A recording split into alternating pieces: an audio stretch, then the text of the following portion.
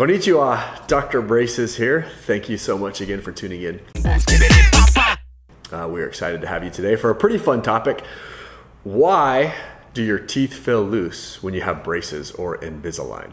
Now, sometimes people's teeth, as you start to move them and straighten things out, they start to feel really loose. And that's actually a normal side effect of orthodontic tooth movement, but it can be a little bit scary when you first feel it. You're like wiggling those bottom teeth. You're like, man, those are moving a lot. I don't know if this is right. So rest assured that in 99% of the cases, that's actually exactly what is supposed to happen. So today we'll explain why that happens, what you're experiencing at a microscopic level, what's going on, and what to expect in terms of how long that looseness is going to last and when you can expect it to happen. So to start out, when you put braces or Invisalign on a tooth, you apply an orthodontic force to that tooth to make it move. And so basically those teeth that are crowded or crooked or spaced out, they need to move and shift through bone. Now we've kind of talked about that in a previous video, but every tooth has what's called a periodontal ligament. PDL for short, so I'll refer to it as the PDL. So every tooth has a PDL. Periodontal ligament, and that ligament is what attaches that tooth to the bone. So if this is a tooth and it's sitting there in the bone, there's going to be a ligament that's attaching that tooth to the bone. Now when we go apply a force to a tooth, let's say you have a tooth that's rotated that needs to turn, remember that has to rotate and turn through bone. So as you apply that orthodontic force to that tooth is going to compress that periodontal ligament.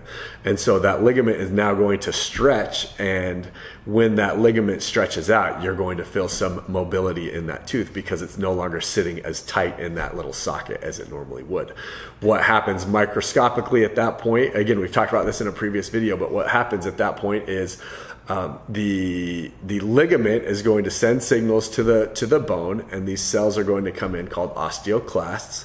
Those osteoclasts are now going to break that bone down so that tooth can move into that new position.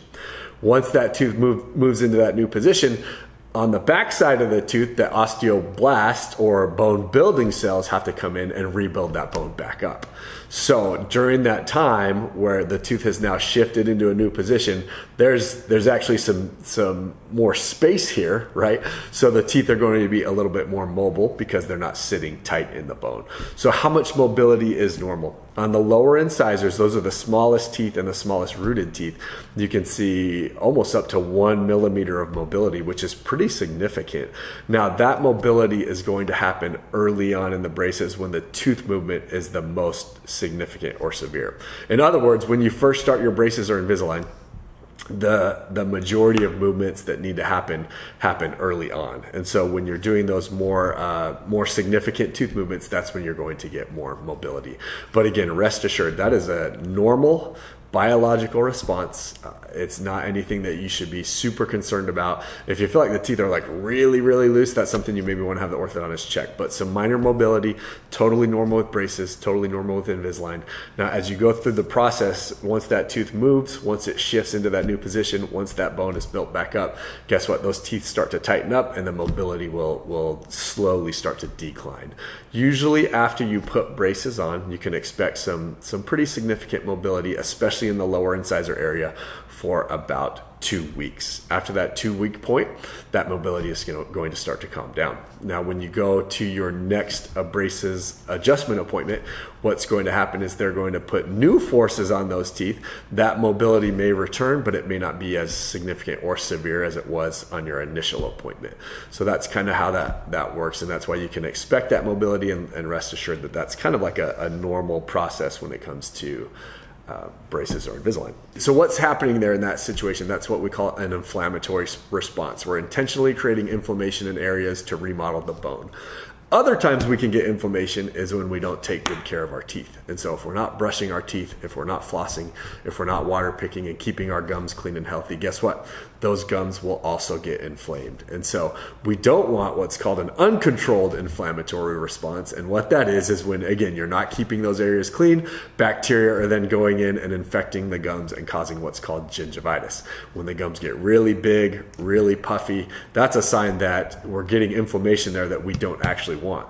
So when we have those kind of situations, when we have big puffy gums, teeth aren't clean and healthy, guess what? That inflammation is actually going to slow your tooth movements down because the inflammation isn't occurring at the right spots at that point. So that's why going to making sure that you're brushing as much as you possibly can. We tell our patients to brush 4 to 5 times every day, flossing every day, and going to get your 6 months cleanings with your dentist is so important during the braces process, because if you're not keeping those areas clean and you're getting inflammation that we don't want or we're not controlling, that's going to A, slow things down, but B, that's also bad for your teeth. So keep that in mind when it comes to tooth mobility. We want that mobility to occur, but we want it to be controlled. If it's happening because the hygiene isn't good, that's something that we need to address and we need to make sure that we stay on top of. Another time when you may get some mobility in your teeth is when the braces or Invisalign first ends. Now keep in mind, as we're going through the orthodontic process, we are constantly moving teeth, compressing the periodontal ligaments, remodeling bone, and having it reshape and reform. So those are all processes that are going on during braces. So all these ligaments, these PDLs, are stretched by the time we finish that orthodontic process. By the time the braces are done, everything's stretched out. And so when we first take the braces off, occasionally I'll have patients tell me that they feel like their teeth are loose. And that's, again, totally normal when it comes to braces, when it comes to Invisalign. So what you need to do, this is the time where the retainers are super critical, super important. So I tell my patients those first 2 to 6 months after the Invisalign or braces stops is extremely important, because that's when your periodontal ligaments are the most stretched. That's when they want to compress and go back to exactly how they were before you started treatment.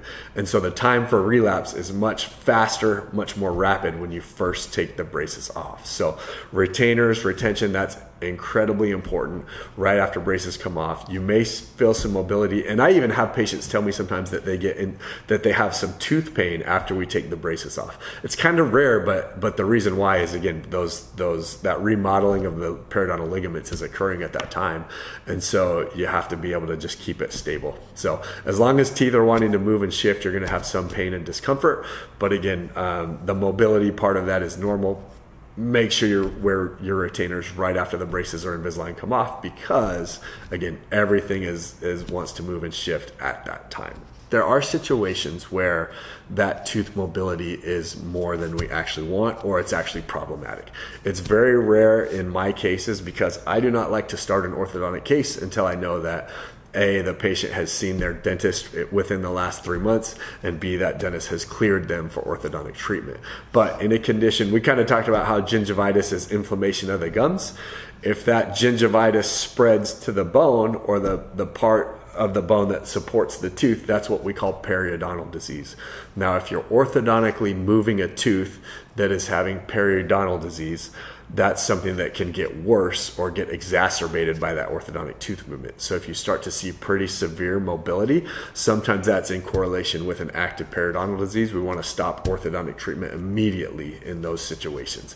But again, as long as you're seeing your orthodontist for your routine visits, you're seeing your dentist for your routine 6-month cleanings, they're going to be on top of that situation, and some minor mobility is something that you can expect. But again, we want to make sure that in those very rare cases where it is actually associated with periodontal disease, that we don't continue the orthodontics, that we pause until that periodontal disease can get resolved. Because what will happen is the bone will start to resorb. That's literally the definition of periodontal disease, is the bone, you're losing bone support around your teeth.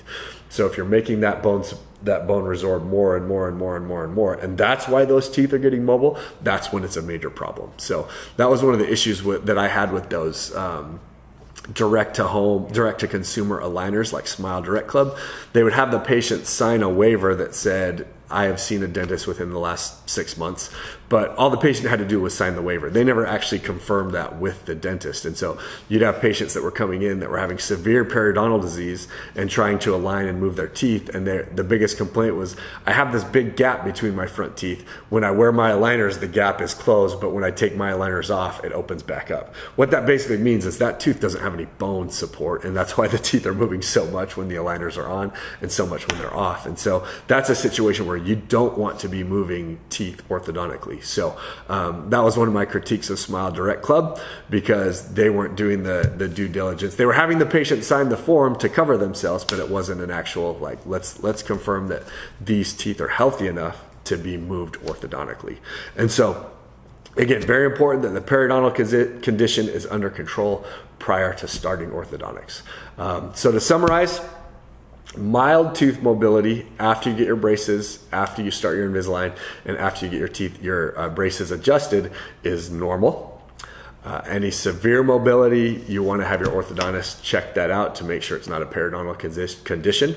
But mild mobility, totally normal process as part of the tooth movement, part of the process of moving teeth orthodontically. So nothing to be super concerned about, and it's actually should be expected. Oh, the other two things we touched on. Hygiene, oral hygiene with orthodontics, incredibly important, because we don't want that inflammatory response to be uncontrolled.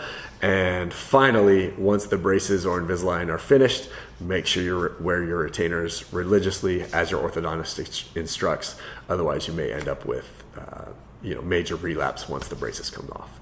So those are all super important things to consider. We made another video about retainers. If you're interested in what kind of retainers are out there, what's best for you, and why it's important, you can click on the link below. Finally, as we always end, remember, smiles change lives, so keep smiling.